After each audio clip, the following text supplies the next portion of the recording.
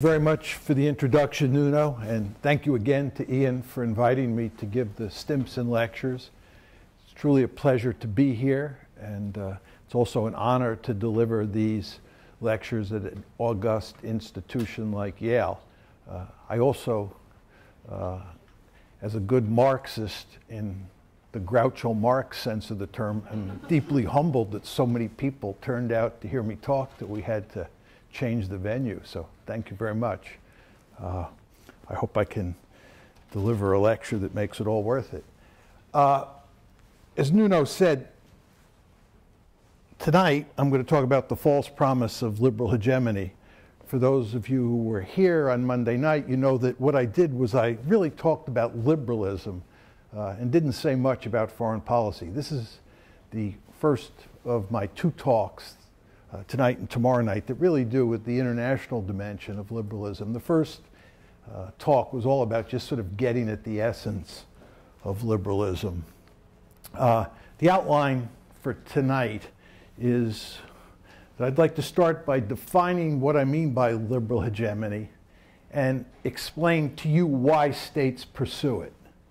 Then I'd like to explain when states pursue liberal hegemony. So the first part will deal with the why, the second part is when.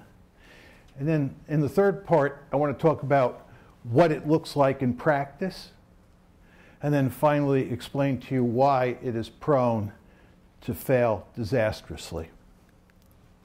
So the first part of the talk is on the subject of what is liberal hegemony. Just a few words about its policy relevance. Then what I really want to do is talk about its theoretical underpinnings.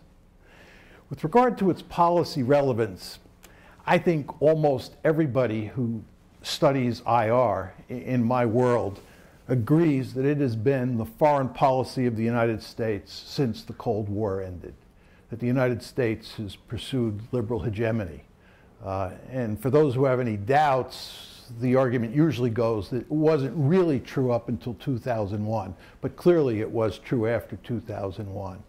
But most people agree that during the entire Cold War period, it has been the foreign policy of choice. And moreover, it's a foreign policy that the American elite loves. As I said the other night, we sometimes refer to the American foreign policy establishment as the blob. This is Ben Rhodes' terminology, Ben Rhodes, who worked for Barack Obama. The blob is deeply wedded to liberal hegemony, and it includes both Republicans and Democrats. There's this myth in the land, mainly purveyed by Republicans, that Republicans and Democrats have very different views on foreign policy. This is poppycock. It's Tweedledee and Tweedledum, right? And they love their liberal hegemony. Donald Trump is an exception. He ran against liberal hegemony. And where he ends up remains to be seen. But he ran against it. Now, a little bit about the analytical foundation of liberal hegemony. And this grows out of my discussion from last time. As I said to you, liberalism is at its root a political philosophy that focuses on the individual and places enormous emphasis on inalienable rights. Inalienable meaning they apply to everybody and they cannot be taken away.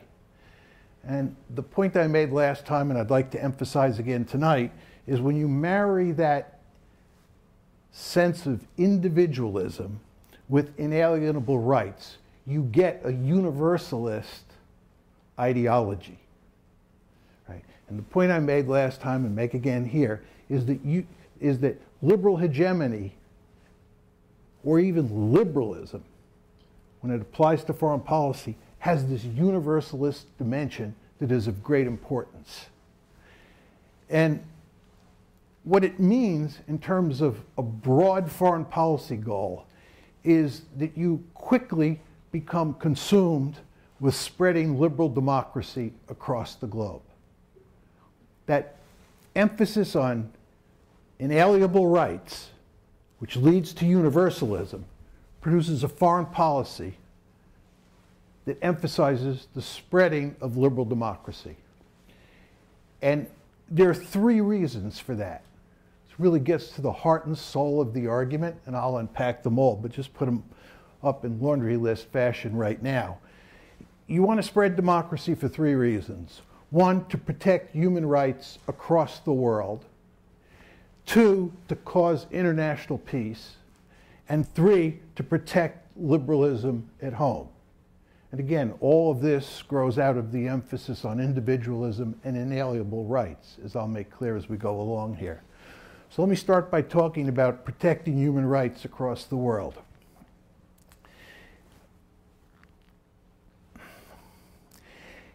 The basic argument is that people who live in a far-off country are no different than people who live in your country. Borders actually don't matter very much. Rights are of great importance, and everybody has rights.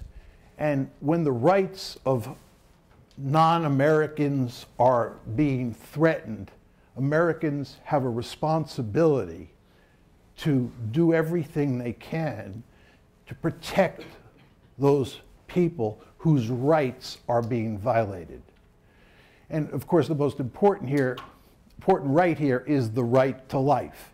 If some foreign dictator is murdering large numbers of his or her people, the United States has a responsibility that grows out of this universalism to protect the rights of those individuals that are being violated.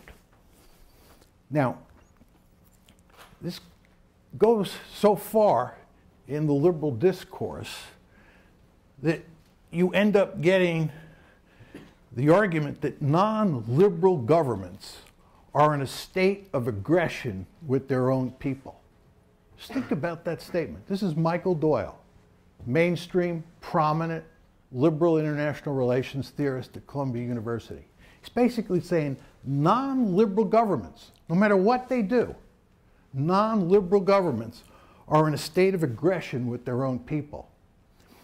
What happens here is that you go from a situation where you can use your military forces to intervene in different countries when there are gross violations of individual rights and fix the problem and then leave. You go from that more modest policy to one where you decide that the best way to protect rights is simply to turn another country into a liberal democracy. Because once it's a liberal democracy, the individual rights, which are privileged in liberalism, are protected by definition. So if you have a planet that is filled with nothing but liberal democracies, the problem of gross violations of human rights is simply taken off the table. If you merely just act like a fire department and you only intervene in those situations where you see rights being violated, you fix it, and then you get out, you don't ultimately solve the problem. So what this emphasis on protecting rights does, especially when it's taken in the form that Michael Doyle lays out, it leads to the belief that what you want to do is populate the planet with liberal democracies. Second reason to spread liberal democracy, it leads to international peace. Virtually everybody in this audience, I'm sure, knows all about democratic peace theory. Democratic peace theory is based on the basic liberal template involving rights and tolerance, right? It's the whole idea that people across the planet have a set of inalienable rights and that they tend to respect the rights of other individuals, right? And that leads to international peace, right? If you can spread democracy across the planet. See? In other words, if you create a world of all democracies, they're not going to fight against each other because people respect the rights of people in other countries and they're tolerant. The tolerance grows out of that emphasis on inalienable rights, as I talked about last time. This is basic democratic peace theory, and this is the basic liberal logic that underpins it. Right? Moreover, it solves the twin problems of nuclear proliferation and terrorism. Right? If you have peace, you don't need nuclear weapons. There's no need for nuclear weapons in a world where there's nothing but liberal democracies. And terrorism is certainly not going to be a problem, because in the liberal story, liberal states never engage in terrorism. It's always non-liberal states. So the idea is to create a world where they're just liberal democracies. And this is the rationale for invading Iraq. Sometimes people will say to me, John, how can you say that invading Iraq was based on a liberal theory? Well, the invasion of Iraq and the Bush doctrine more generally, as I'll make clear as we go along here, was based on the assumption that if you could go into Iraq, go into Iran, go into Syria, you could turn the greater Middle East into a sea of democracies. You could turn them into a sea of democracies, cause peace, there would be no nuclear proliferation, and there would be no terrorism. That's what they thought would be the end result. This is why the Bush administration thought that Al-Qaeda itself was not the problem. Al-Qaeda was part of the problem, but rogue states in the Middle East, rogue states meaning non-democracies that don't dance to America's tune, have to be turned into liberal democracies. So once that happens, then you turn the Middle East into a zone of peace. And oh, by the way, this is exactly what happened in Europe, according to the liberal story. Why do we have peace in Europe? Because it's filled with liberal democracies. And I'll talk more about this in the context of NATO expansion. They don't fight each other. You don't get terrorism. You don't get nuclear proliferation. Third, just on the business of international peace. What you also see in the literature on liberal democracy as a cause of peace is a tremendous emphasis on the word community, especially international community. You surely have all heard the word international community many times. International community is very much a liberal term. Think about the opposite of international. It's national. When the journal International Security was created, there was a huge debate about whether to call it national security or international security. And they called it international security, right? International, right? And it's the international community, giving you the sense that there are really no meaningful borders among the states that exist in that community. Those borders are very porous. We talk about the transatlantic community. We talk about the European community, the EC. We went from the European Steel and Coal Community to the European community to the European Union, right? But the European community. We talk about security communities, Karl Deutsch's famous term. Woodrow Wilson used to talk about communities of power, right? And of course, in these communities, you're not going to have any war. That's the basic argument. Third reason to spread liberal democracy is to protect liberalism at home. The fact is that virtually every liberal theorist understands that you're not going to convince every single person in a liberal society that liberalism is the ideal political system. And there's always a danger on the home front that there'll be a group that is powerful and will attempt to overthrow the liberal order. And what really scares liberals is the thought that that group on the home front will form an alliance with a foreign country. And that foreign country will help fuel revolution at home. Okay? So if you live in a world of all liberal democracies, that problem is taken off the table. That's reflected in Woodrow Wilson's famous words. He went before Congress on April 2nd, 1917, to ask for a declaration of war against Germany. And that's where he made his famous remarks that his aim was to help create a world that could be made safe for democracy.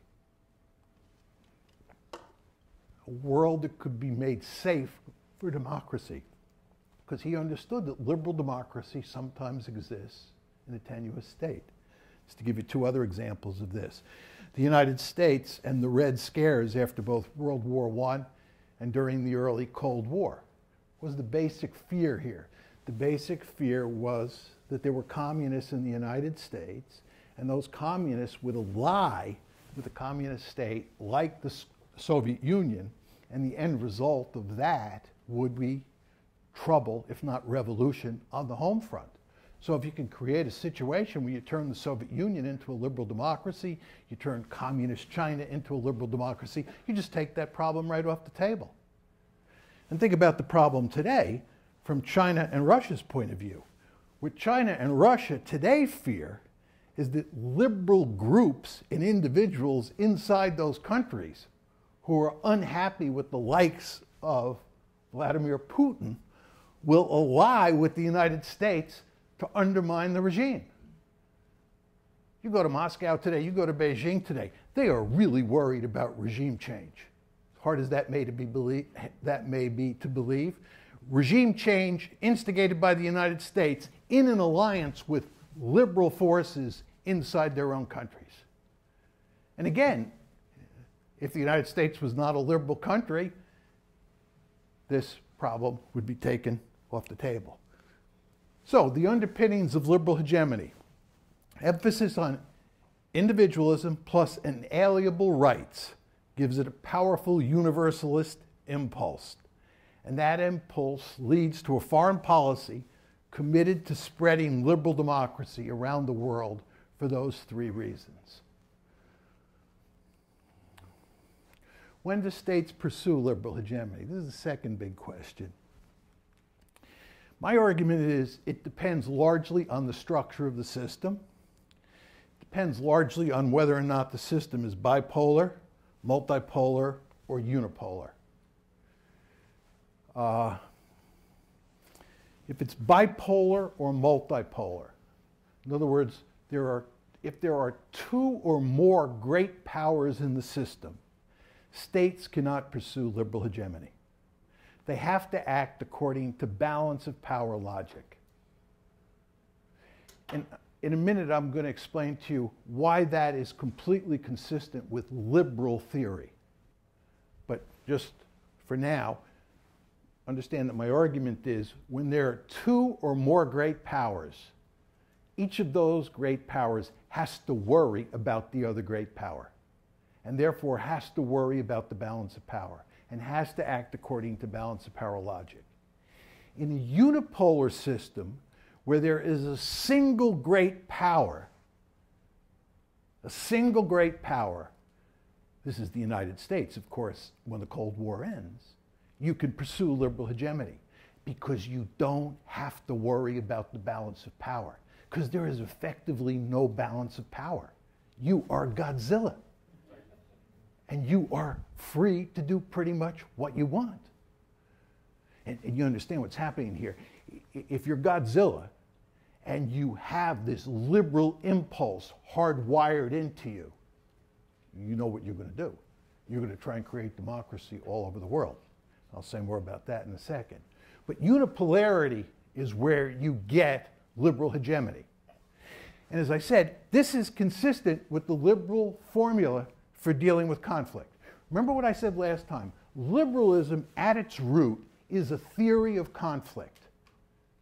Liberals assume that you have individuals, and those individuals cannot agree on first principles in all cases.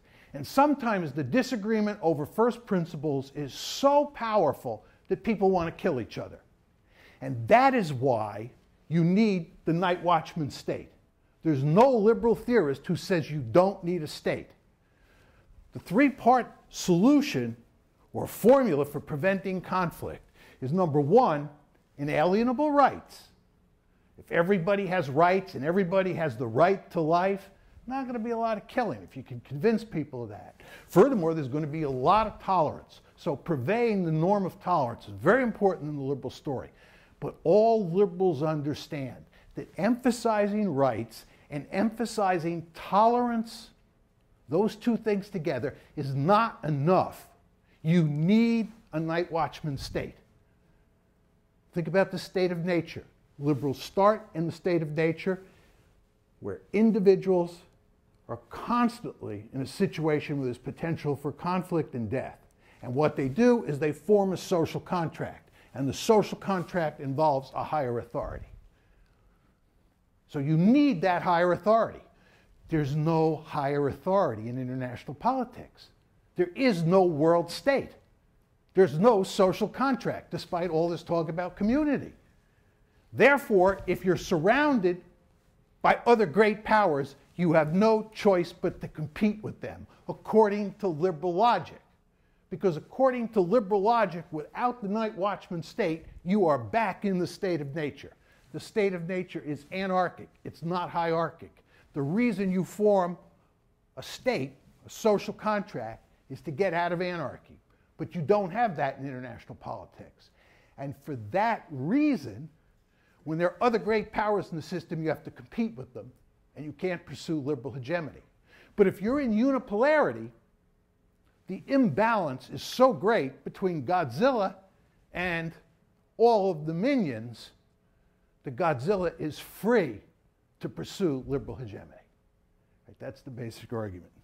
Take this one step further. Bruno Montero, as you know, has written the seminal book on unipolarity. And he says in that book that the unipole has three options. If you think about it, these make perfect sense. First of all, the unipole can go home because it's so powerful and secure that it doesn't have to sweat what's going on in the rest of the world. You just go home. You won. We won the Cold War. We're Godzilla. Let's go home. Who's going to threaten us? And if the minions want to fight among themselves, who cares? That's one possibility.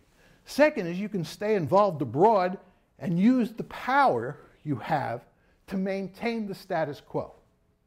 Or number three, you can stay involved abroad and use that power to do social engineering on a grand scale. That, number three, is what Uncle Sam did, because Uncle Sam has this liberal impulse hardwired into it. And it, of course, has the capability in terms of raw power. And as I pointed out to you last time, social engineering is at the heart of modern liberalism. Modern liberalism is all about social engineering. And modern liberals have great confidence in social engineering.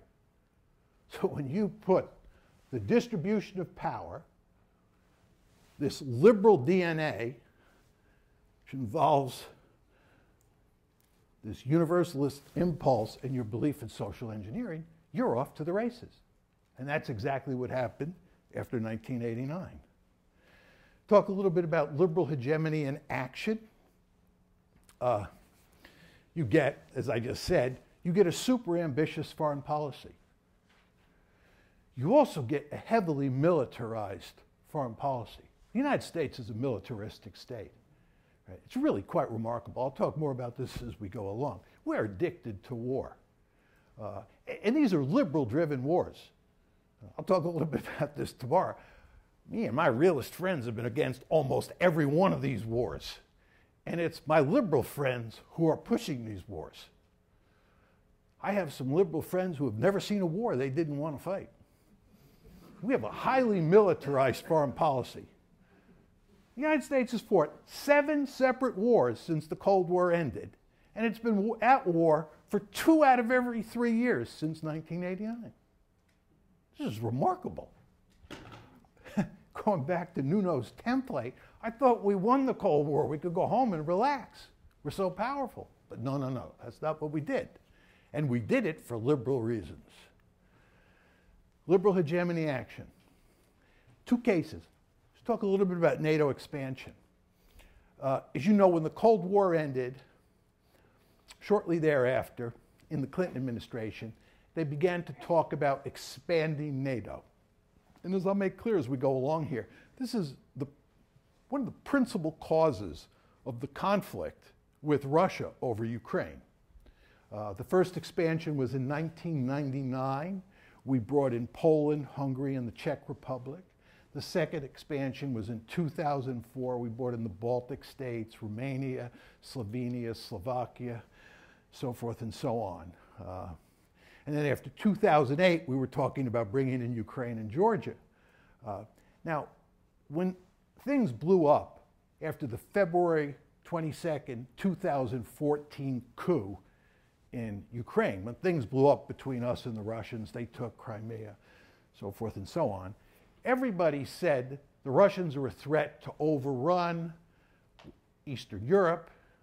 The whole purpose of NATO expansion was to contain Russia, and thank goodness we were actually moving further and further into Eastern Europe. That's simply not true. That's simply not true. There's no evidence to support that argument. We were moving NATO eastward in large part as an element in a liberal strategy that was designed to take this security community, in the Deutschian sense of the term, that we had created in Western Europe during the Cold War and move it eastward. It included not only spreading NATO, it included spreading the European Union and promoting democracy. You all remember the Orange Revolution in Ukraine, and you remember the Rose Revolution in Georgia?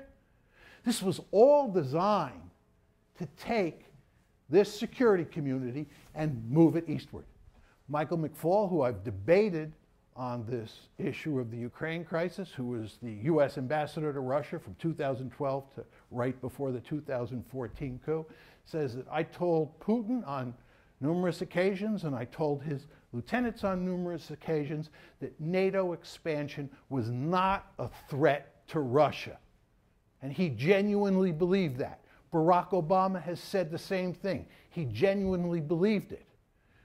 These people who were pushing NATO expansion did not believe in realpolitik and containment. In fact, they said that anyone who believes in realpolitik and containment, and that includes yours truly, is a 17th century person.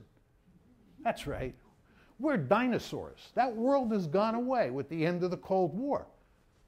So NATO expansion was not motivated by realist logic. And by the way, virtually all the realists were opposed to NATO expansion and said, this is not going to have a happy ending. And George Kennan gave a famous interview to Thomas Friedman of the New York Times, who wrote it up. And Kennan said exactly that. This is unnecessary and it's going to lead to big trouble. And surprise of surprises, it led to a war in August 2008 between Russia and Georgia. And in 2014, you ended up with a war between Russia and Ukraine over Ukraine. Right? But it was not driven by realist logic. Bush doctrine, a lot of people will say what's going on in the Middle East, or the greater Middle East, is that we are pursuing the American national interest in a realpolitik kind of way, and just disguising our behavior with liberal rhetoric. In fact, if you look at what the Bush administration said, that's not true. And as I explained to you about the Iraq case, we went into Iraq for the purpose of turning it into a liberal democracy, because we saw that as part of a story where there would be no more war in the Middle East. Once we got beyond Iraq and we got Syria involved and Iran involved and we democratized the entire place, it would all lead to peace, love, and dope, and it would take terrorism and nuclear proliferation off the table. That was the basic view here of what we were up to. Of course, it all crashed and burned, but that was the initial intention. And by the way, it was a remarkably ambitious foreign policy. I can think of no case in American history where we pursued a foreign policy that was as ambitious and foolish as this. The idea that we were going to democratize the Middle East, a region of the world that had hardly any history of democracy, at the end of a rifle barrel, is really remarkable. And of course, who opposed that war? Mainly realists. Some liberals did, much to their credit, but mainly realists. Why is liberal hegemony doomed? Reason number one, social engineering in foreign countries is an extremely difficult enterprise under the best of circumstances. Indeed, social engineering in one's own country is especially difficult. But the idea that we can go into a foreign country, where most of the people don't speak the language, don't understand the culture, knock off the regime, right, and therefore create a lot of chaos, and then create order out of that chaos, and not just order out of that chaos, but create liberal democracy or even just democracy. This is a pipe dream. And using the US military for that? I spent 10 years of my life in the US military. I went to West Point. The US military, the US Army, these ground forces that we have, they're good at breaking things, they're good at killing people, they're giant killing machines. The idea that you could take the US Army and send it into Iraq and that it is going to be able to do nation building or state building in a sophisticated way, it's not going to happen, I can guarantee you. You want to send him up against Saddam's army in the middle of the desert in 1991, right? You want to do that? That's Bambi versus Godzilla, right? That's what the US Army or the US Marines are good at doing, right? But you start talking about taking the American military, putting it in a place like Vietnam, putting it in a place like Afghanistan, and letting it do social engineering, not going to work, right? But I don't even care if you bring in experts, it's not going to work anyway. And if it does work, it's going to take you a heck of a long time. But there are three other reasons it's not going to work. Second is, nationalism is a remarkably powerful force. You've heard me say that on more than one occasion between the last lecture and this one. And it causes the target state to resist foreign intervention. I won't go into a long song and dance about what nationalism is all about. I'd love to do that. But let me just say, self-determination and sovereignty are at the heart of nationalism. Right? The people in a nation state, the nation itself and the leaders who run a state, they want to determine for themselves what their domestic politics look like, and they want to determine for themselves what their foreign policy looks like. This is what sovereignty is all about. And they don't want a foreign country, whether it's the United States or the Soviet Union going into Afghanistan, or Britain going into Afghanistan, or France going into Vietnam. These people don't want foreigners running their politics. They don't want foreigners occupying their country. And who can blame them? As I point out here, think about the US outrage over claims that the Russians interfered in the 2016 election. Apparently, from reading the newspapers, this drives Americans crazy. The idea that the Russians interfered in our elections. Well, we interfere in elections all over the planet. We interfere in the politics of states all over the planet. We think we have a God-given right to go into any country, violate sovereignty, if it's done for just purposes, which means promoting liberal democracy. We have a rich history of it, as you know. But as my mother taught me when I was a little boy, what's good for the goose is good for the gander. If we're jealous gods when it comes to our sovereignty, don't you think that people in other countries are going to feel the same way? Don't you think the Vietnamese, after World War II, are going to want the French out? And then when the Americans replace the French, don't you think they're going to want us out? They are. You think the Afghanis are happy about us being there? You think that this is a long-term solution? Of course, you may believe we can do the necessary social engineering to fix the problem. Getting back to my first point, don't bet on it. You understand that Afghanistan is the longest war in American history, and we have now spent quite a bit more money on fixing Afghanistan than we spent with the Marshall Plan. And look at the results. Not pretty. Reason number three, individual rights. This whole concept of inalienable rights are oversold. If you sort of look around the world at surveys and you look at a number of historical cases, what you see is that people generally think rights are important, but they don't privilege them to the extent that the theory says they should.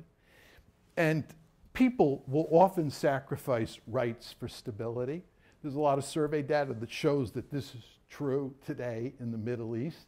Hardly surprising. If you lived in one of those countries that the United States has helped wreck, would you be interested first and foremost in creating liberal democracy, or would you be interested first and foremost in creating some stability? I think the answer is quite clear. Go to Russia today. Right? First time I ever went to Russia, I talked to all sorts of people about this issue. How do you think about liberal democracy? Liberal democracy means one thing to them, the 1990s. Tried that, been there, and it was a total disaster. Thank God we have Putin. If he's not a liberal Democrat and he is a semi-authoritarian leader, more power to him. That's the answer you hear most of the time. Can you blame them? But what this means is that liberal democracy is not always an easy sell. It's not like you're going abroad and everybody's out there just demanding liberal democracy. Oh my God, this is the most important political system in the world, and if we can just get it, we'll live happily ever after. This is not to say that there aren't many places where they would prefer liberal democracy over some semi-authoritarian system. There are cases like that. But the point is, it's not an easy sell. And then finally, some states actually act to balance against the unipole. They act according to realist logic.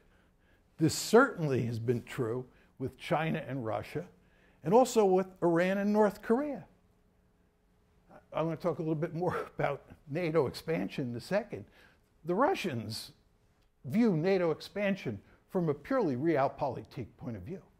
Right? This is balanced power politics. The idea that the United States can take a military alliance that was a mortal enemy of the Soviet Union and march it up to Russia's doorstep and make Ukraine and Georgia part of the West is not going to happen. They'll tell you that. It is not going to happen for balance of power reasons. And all you have to do is talk about the Chinese, about the presence of the American military in East Asia. It bothers them greatly. They do not like the idea of us being on their doorstep. And they'll tell you behind closed doors they intend to push us eventually out beyond the first island chain and then out beyond the second island chain. And I don't blame them one bit. But I'm just telling you, if you're interested in selling liberal hegemony to major powers in the system like Russia and China, you ought to understand that there are real limits to what you can do. And then, of course, you have minor powers like Iran and North Korea. Look at what North Korea is doing today. People say, oh, what North Korea is doing today is crazy. They're irrational. Kim Jong-un, we've never seen anybody this crazy. The thought of him having nuclear weapons is horrifying. I'd make a case that what Kim Jong-un is doing is very reasonable. If I were Kim Jong-un, I'd have nuclear weapons and I'd never, ever get rid of them. Never. Why? Because the United States is running around the world knocking off regimes. That's what liberal hegemony is all about. That means if you're not a liberal hegemonic state, think about what Michael Doyle said, you could be in the crosshairs. And how do you prevent regime change? The best way to do it is have nuclear weapons. We don't like that for understandable reasons, but from their point of view, it makes eminently good sense. Iran, I've said in public on a number of occasions, if I was the Iranian National Security Advisor, they'd already have nuclear weapons. And I can guarantee you that if they had nuclear weapons, the Americans and the Israelis would not be threatening them. Very simple. But the point that I'm trying to make to you here is that some states resist. Not all of them, but some. Some are foolish, like Colonel Gaddafi. We promised Colonel Gaddafi that if he gave up his WMD programs, we'd leave him alone. You know where he is now. He's 6 feet under. Right? 6 feet under. Very foolish. Bottom line here is, if you can balance, balance. And some figure that out. So anyway, my basic argument is that liberal hegemony is doomed because social engineering is wickedly difficult, nationalism causes significant resistance, individual rights matter, but not that much, and, it should be number 4, realism remains a key factor for some states. Talk a little bit about the Ukraine crisis. As I said to you before, NATO expansion, EU expansion, and spreading democracy were all about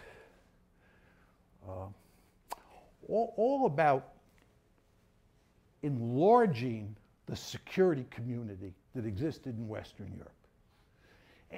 And there was even thoughts of eventually bringing the Russians in. It was not balance of power politics. But what happened is that after the April 2008 NATO summit in Bucharest, where we said that Georgia and Ukraine would become part of NATO, you had shortly thereafter, in August 2008, a war over Georgia, and then in 2014, you had the war over Ukraine. Remember, 2008, April 2008, look at the communique that was issued after the Bucharest NATO summit. It said that Georgia and Ukraine will become part of NATO. And you had wars involving both of those countries. And the Russians have no intention of letting either Georgia or Ukraine become part of the West. They'll wreck both those countries before they let it happen. This is basic geopolitics. And what's happened to Putin?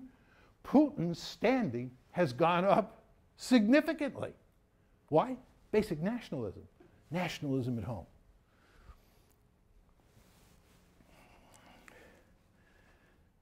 Factors driving the Russian behavior. Realism 101, nationalism, and stability over rights. That's the Russian story. That's why it's so hard to sell liberal democracy in Russia, the last consideration, and why the Ukraine crisis happened, first point. And second point about nationalism is why Putin is so popular. Talk a little bit about the Bush doctrine. There are 5 countries that were the main targets of regime change. We actually used military force in Afghanistan, Iraq, and Libya. In the case of Syria, we provided huge amounts of money and training to the rebels. We were deeply committed to overthrowing the government in Damascus, the Assad government. If you read the newspapers in the United States, what you see is people constantly beating Barack Obama and Hillary Clinton over the head for not doing anything to get rid of the regime in Damascus.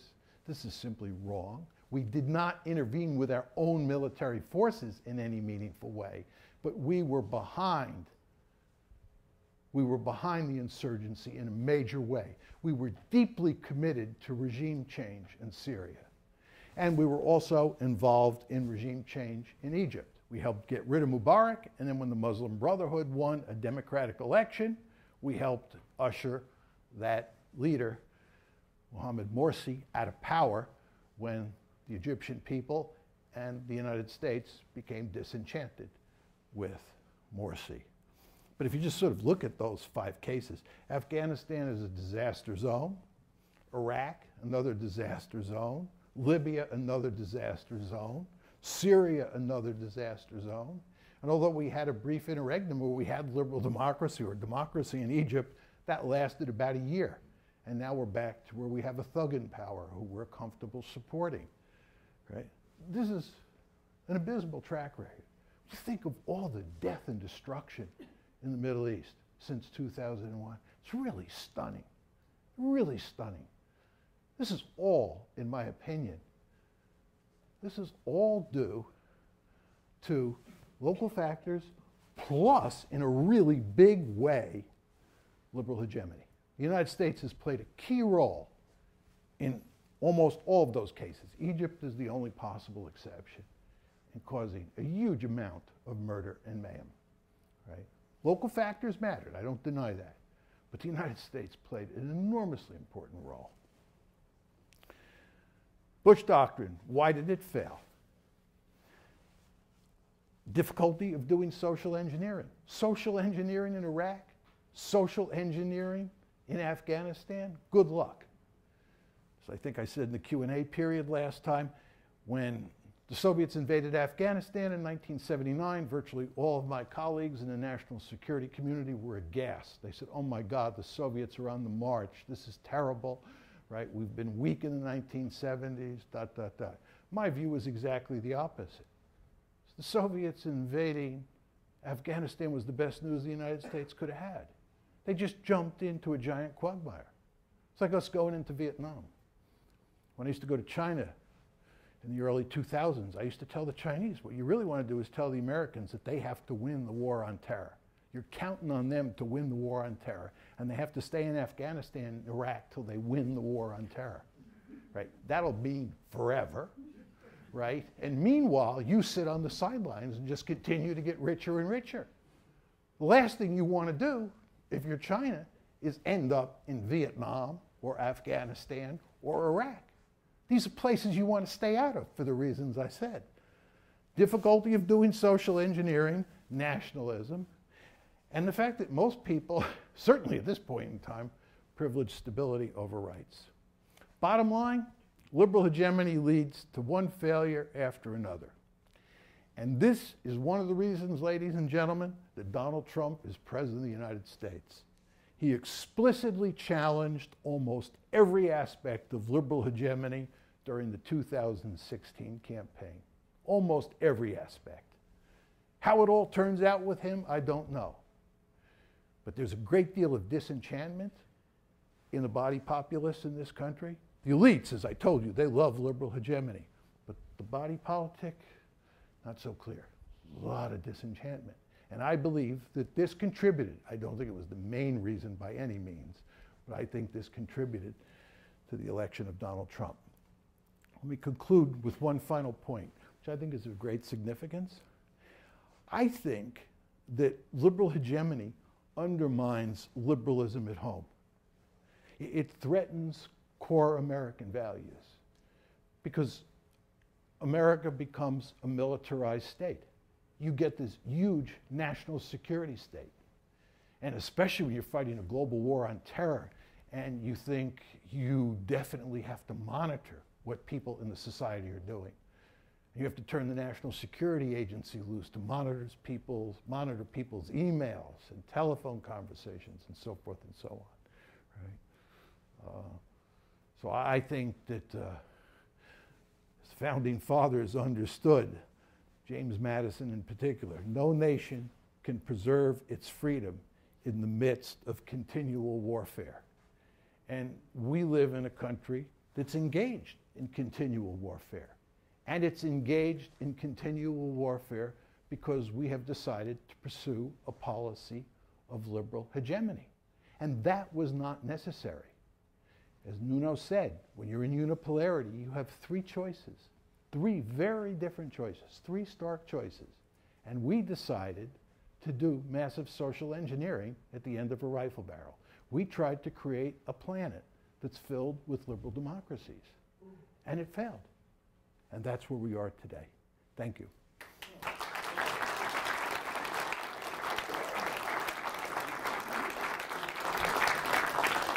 I'll be happy to take questions. Please tell me, Professor, how you overcame the temptation to become a member of the State Department. His question was, how did I overcome the temptation to become a member of the State Department? Right. It was very simple. It's the way I'm constitutionally wired. I hate authority. It's why I love being an academic. As some of you have heard me say, I went to West Point as an undergraduate, and I really hated it. I'm very thankful I went there because I learned all sorts of important lessons. But I always tell people that I actually hated going to West Point, and I hated the military because I hate guns, I hate sleeping in the woods, I hate shaving, I hate uniforms, but most importantly, I hate authority. So academia was the ideal place for me, and there was no hope that I could function in a meaningful way in the State Department because I'd have to take orders from somebody. Sir? Could you say a word about the role of religion in this dynamic, both from the Muslim countries that we're interacting with, but also from the Christian United States? Yeah, his question is, could I say something about the role of religion? I downplay religion in my story, obviously, which is what prompted your question. If I were to talk about religion, I would embed it in the discussion of nationalism, okay? And my argument is that when you begin to sort of unpack the concept of nationalism and get at its essence, you have to talk about culture, right? all these nations have particular cultures. And cultures are all about different practices and beliefs, okay? So one set of beliefs that you can have involve religion. Sam Huntington has written a book called Who Are We? That argues that the United States at its root is a white Anglo-Saxon Protestant country. And that has not changed in any fundamental way.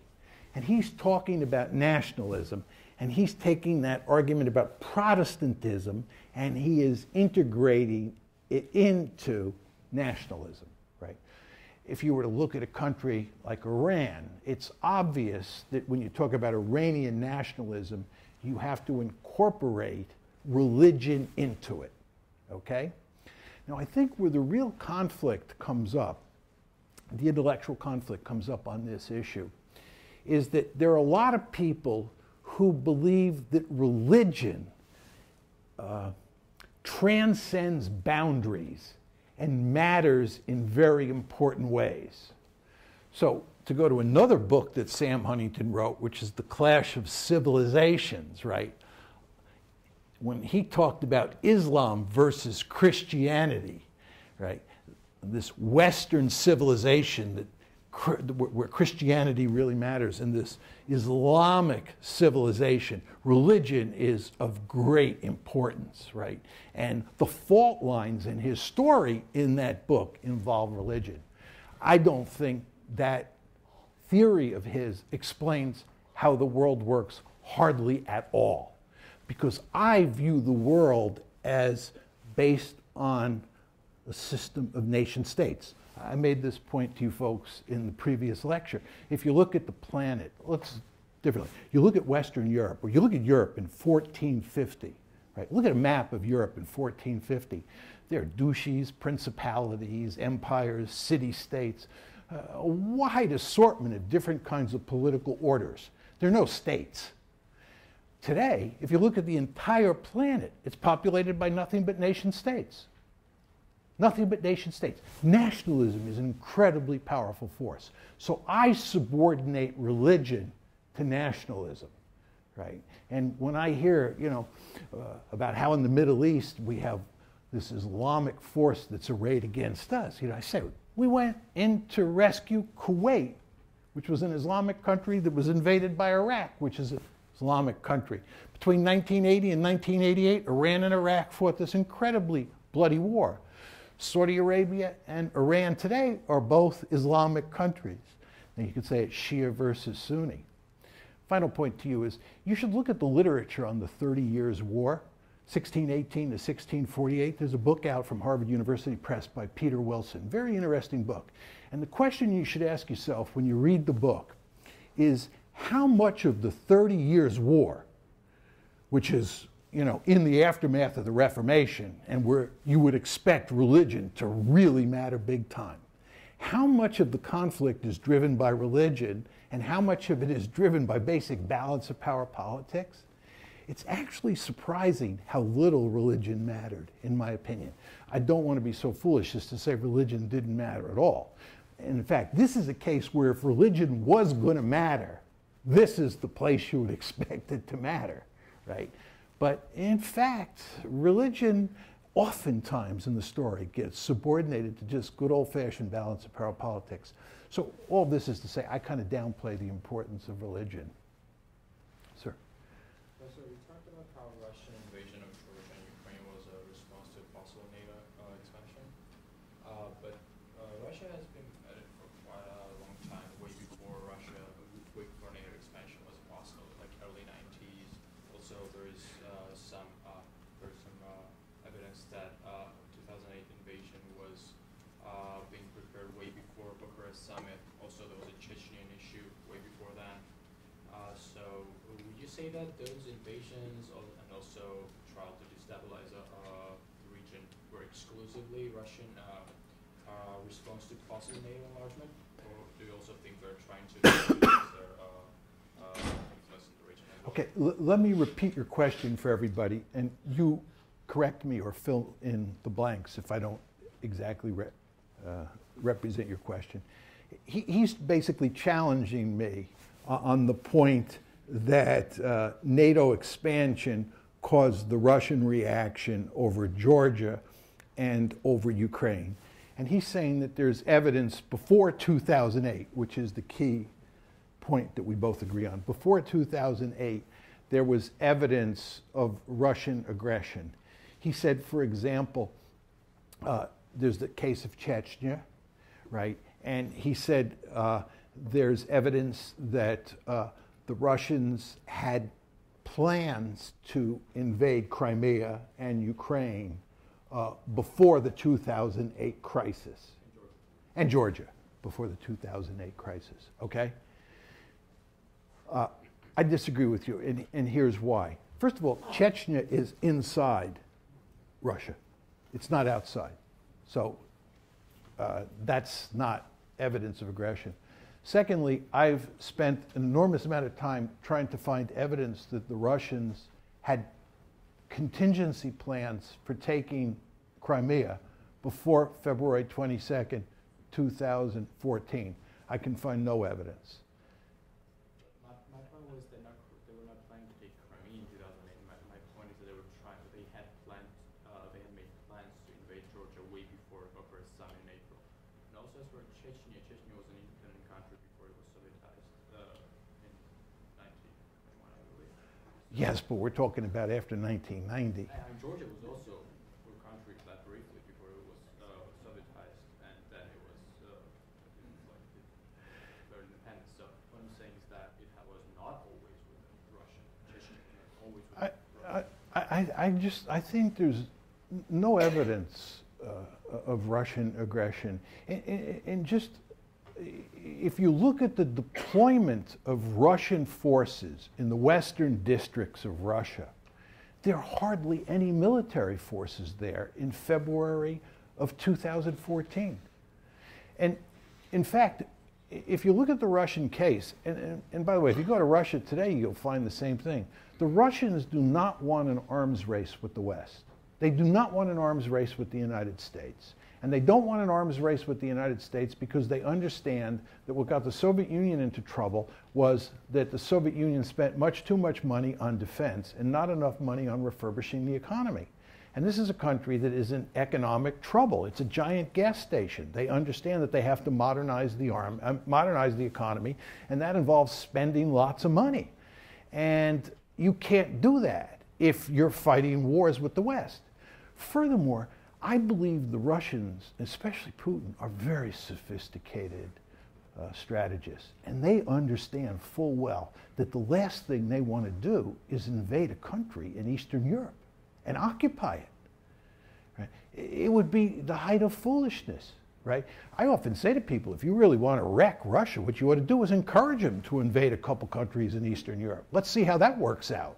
Not very well. Or if you don't like that, you can have them invade Afghanistan again. They can go in and take over for us, right?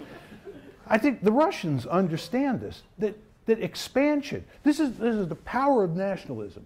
You know, I've made the argument on a number of occasions, the two principal blocks against military aggression today are number one, nuclear weapons, and number two, nationalism. Nationalism makes it very hard to conquer countries, especially if you have to occupy them. And I think the Russians fully understand this. I'll just say one final point on this. Russia's a declining great power, largely for demographic reasons, but also for economic reasons. Just look at the projected demographic curves out to 2050. There's big trouble on the horizon. Sir. Yeah. First of all, thanks for the comments so far. While I agree with most of what you've said, I'd like to challenge you on 3 points. 3? I thought you said you agreed with most of what I said. So I think we have like different understandings of liberal hegemony. I think what you are basically saying is that it's all about military interventions in foreign countries. But I would rather say it's more about values and norms and a liberal order that is set up after the Second World War, where legitimacy plays a big role. So you have Western Europe, for example, that didn't have to be invaded, France, Great Britain, Spain, in order to tie to the liberal order of the US, and you did a pretty good job in Western Germany when it comes to social engineering, also in South Korea. So I would challenge your understanding of liberal hegemony. I think it's more suitable to talk about imperialism when we talk about interventions. And secondly, you said that nationalism is a great resistance to the liberal hegemony because it's all about self-determination and sovereignty. But we've seen that national states, such as Russia, themselves do not care a lot about self-determination and sovereignty of other countries. So for example, we could see NATO expansion eastwards. We could see it as an expansion, but we also can look at it that it is sovereign decisions by the states as Poland, as the Czech Republic, and so on, who had a past with Soviet aggression to decide on their own. Okay, you have to be shorter. To become members. I'll take your second point, just quickly. Yeah.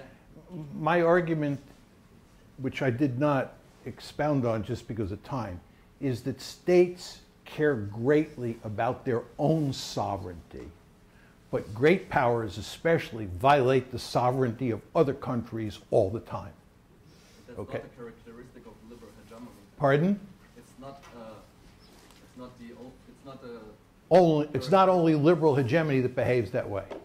That may be true, but nevertheless, if you're going to pursue a policy of liberal hegemony, you want to understand that when you invade other countries, you're going to bump up against nationalism. That was my point. But you're absolutely right. I mean, we went into Vietnam, a remarkably foolish decision, right? Because we believed in the domino theory, which is sort of a misguided realist view of the world. We didn't go in there for purposes of promoting liberal democracy, but still it happened there. What was your first point again? About values. A narrow understanding of liberal hegemony, just basically about interventions and not about like putting up international institutions that pursue a liberal order. Well, I think the most powerful point you made that's the most difficult for me to deal with is your point that we actually made liberal democracy work in West Germany during the Cold War. And again, as I said in the talk, we created this zone of liberal democracies in Western Europe. And then your other point was South Korea, where eventually in South Korea, it took quite a while, we got a liberal democracy. I just make a couple points just to stick to Western Europe. First of all, we were an occupier in Western Europe, especially in Germany. But we were an occupier in large part because there was this thing there called the Soviet threat that the West Europeans feared greatly, the Americans feared greatly, and the West Europeans wanted us there to protect them. That's point number one. Point number two is just to take Germany. Germany actually had a rich history of democracy, right? Weimar Germany was a liberal democracy. And there is a whole literature that argues that Germany was a democracy, a liberal democracy, before World War I. Now that's a disputed claim, but there are people who make that argument. So it was not that difficult, given that Germany had been destroyed, number one, given the fact that Germany needed us to protect them against the Soviet Union, or at least they thought they did. And number three, that they had a history of democracy for us to make it work there, right? So there are circumstances where it can be made to work, very unusual circumstances. But what happens in the cases that we're talking about is you get the United States invading countries that have hardly any history of democracy, don't face external threats except from us, right? And it therefore becomes very difficult. Yes? In countries that are lacking in the history, liberal democratic history, and where there's a really high level of internecine violence, Iraq, Syria, maybe to a lesser extent Burma these days, what would your theory say about whether it would be better or worse for those countries to maintain their territorial integrity or to split apart? I don't have anything to say about that in my theories, so to speak. I mean, I have views on those subjects. But there's no kind of overarching theoretical thought about whether that violence is better contained within a nation state or kind of between nation states? No, I mean, not as part of the argument that I'm making up here.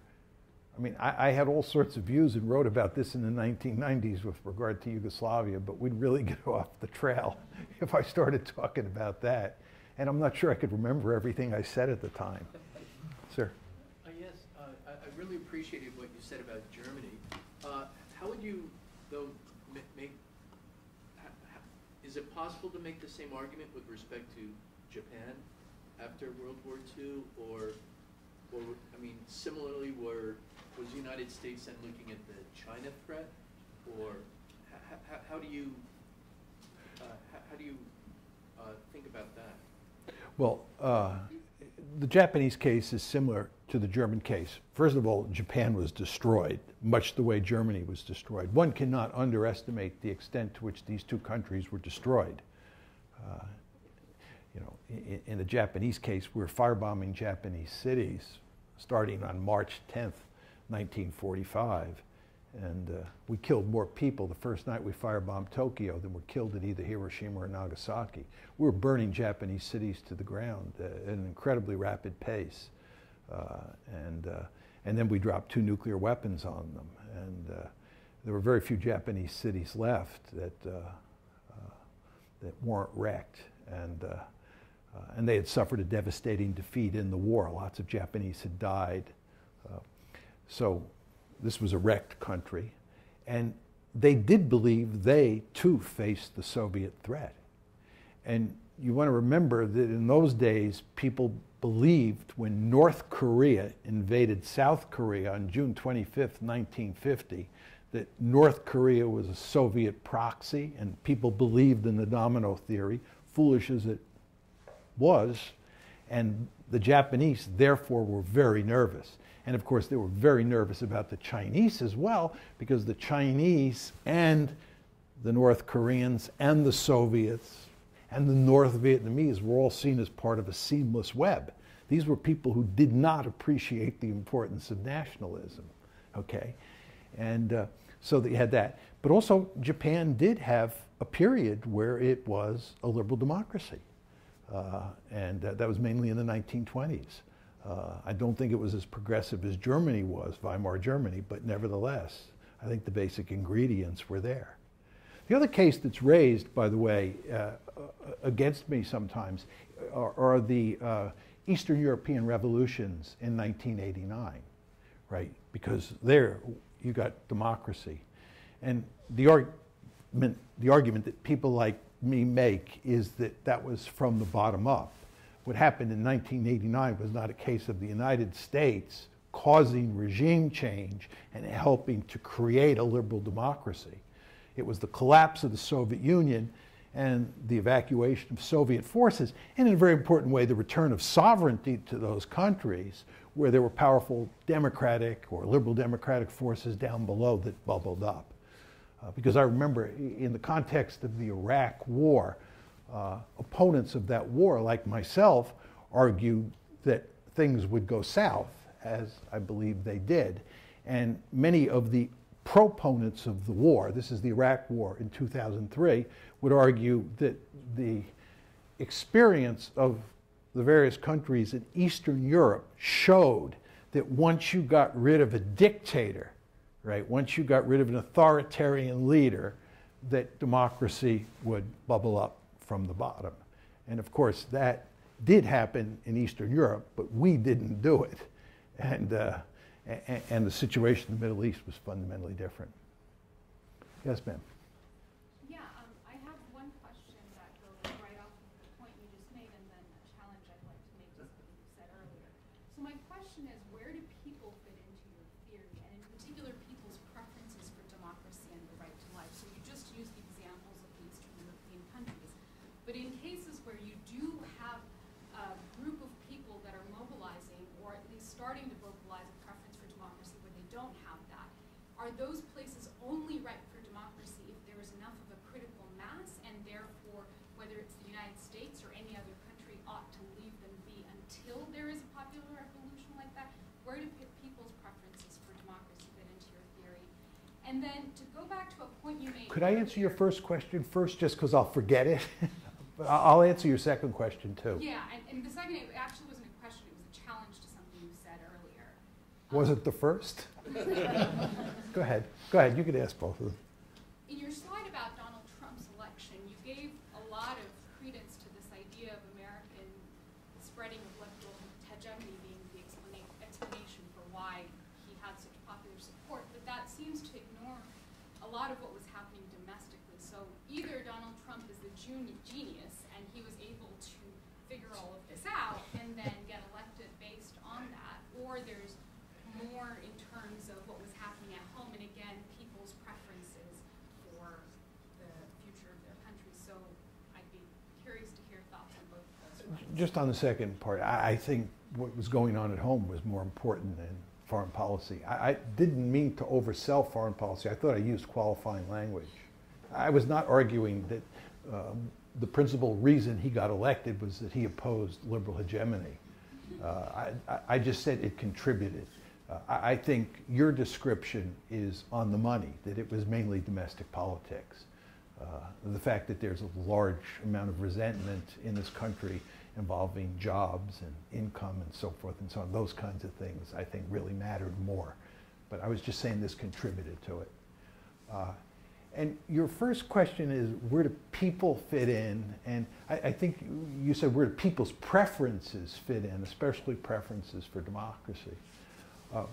Well, first of all, I think people are a big part of my story when it comes to nationalism, right, for sure.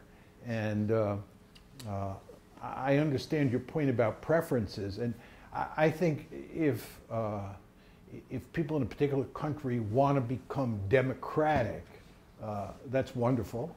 As I said in the first lecture, my views on liberal democracy at home are fundamentally different than my views on liberal democracy abroad.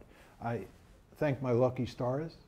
I was born in the United States, which is a liberal democracy, and I think, all things considered, I prefer to live in a liberal democracy than any other form of political system, any other kind of political system.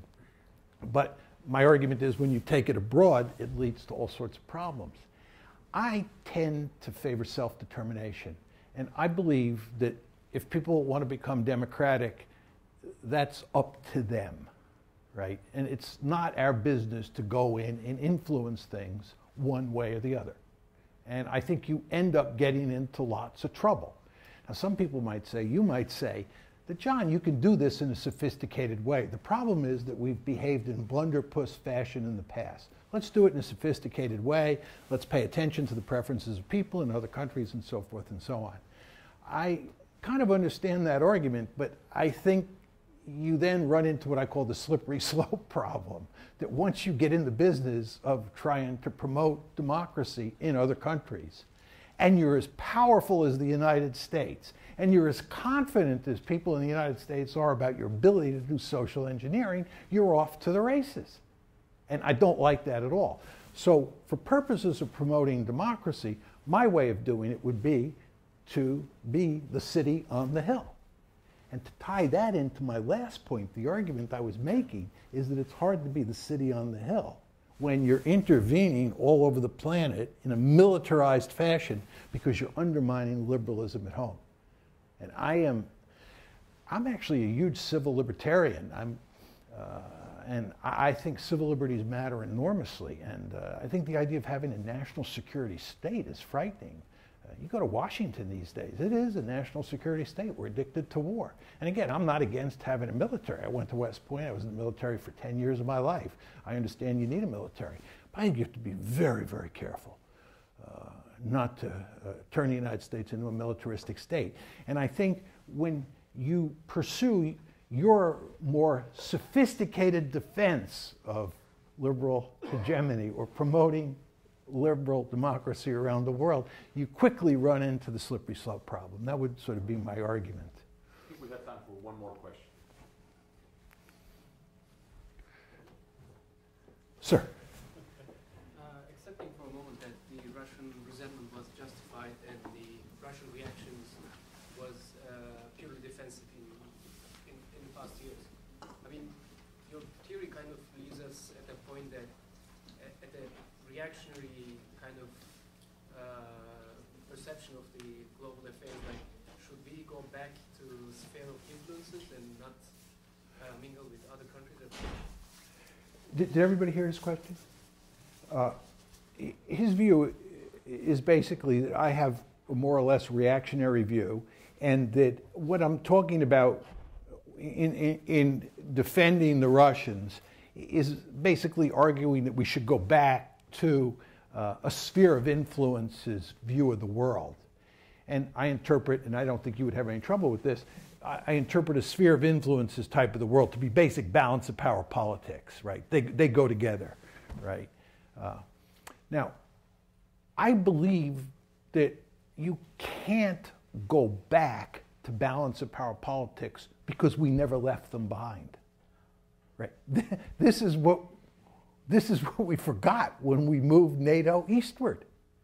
Balance of power politics was alive and well, not in the United States, but in Russia. And it's true in China, and it's true in Iran, and it's true in South Korea, right? So the idea that this is old think, I mean, I think this is the way most Americans think. Your view is what I would call today the sort of typical American view of international politics. We have transcended spheres of influence, right? We live in a different world. And I don't believe that for 1 second. I believe balance of power politics is alive and well. And this is why we got ourselves in so much trouble on Russia. Now, I just want to unpack this a bit more. Talk about the rise of China, okay? If China continues to rise and Russia continues to come back from the dead, we move from unipolarity to multipolarity, or if you want to excise the Russians and just talk about the Chinese and the Americans, you move back to bipolarity, okay? Now remember what I said in the presentation. If you're in a bipolar world or you're in a multipolar world, you cannot pursue liberal hegemony, right? So my argument is that if China continues to rise, the United States will engage in an intense security competition with China, where balance of power politics and spheres of influence matter greatly. And if you go to China today and you talk to the Chinese about the South China Sea and the East China Sea, and you talk about the American military presence in those areas, they do not like it because they view those areas as their sphere of influence. They understand that we got in there when China was weak, but they'd like to get us out. And I would argue that what you'll see with the United States is that the United States will think in terms of spheres of influence. You know what the Monroe Doctrine is, right? The Monroe Doctrine basically says that the United States owns the Western Hemisphere, and no distant great power, be it from Europe or be it from Asia, is allowed to move military forces into the Western Hemisphere and form a military alliance with a country in our hemisphere. The Monroe Doctrine, which has not gone away, right? The Monroe Doctrine is all about spheres of influence.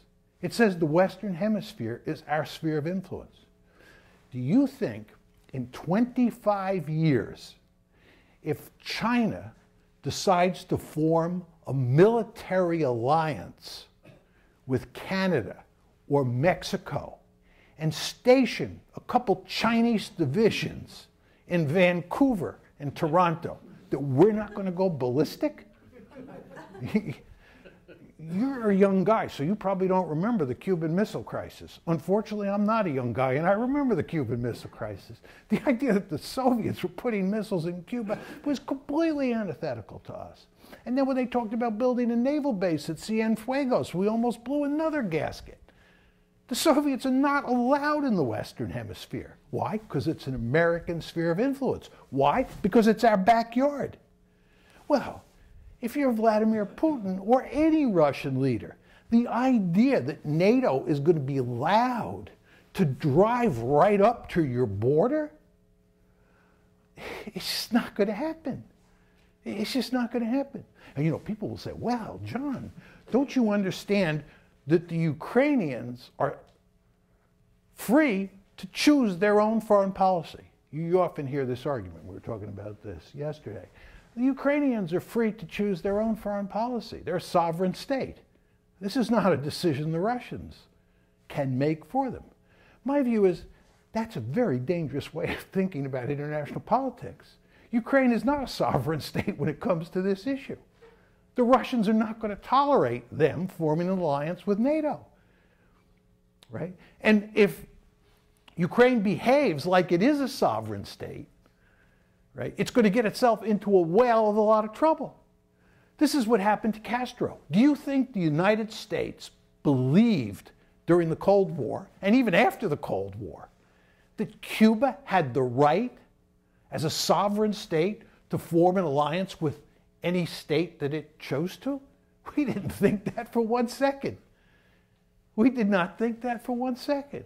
And we went to great lengths to kill Castro and to strangle Cuba, because Castro thought that he, like the Ukrainians thought, had the right to form an alliance with just any state. When you're dealing with great powers, and this is another lecture, great powers are ruthless. The United States is one of the most ruthless great powers in modern history. You cannot underestimate how ruthless the United States is. This is all covered up in the textbooks and the classes that we take growing up, right? Because this is all part of nationalism. Nationalism is all about creating myths about how wonderful your country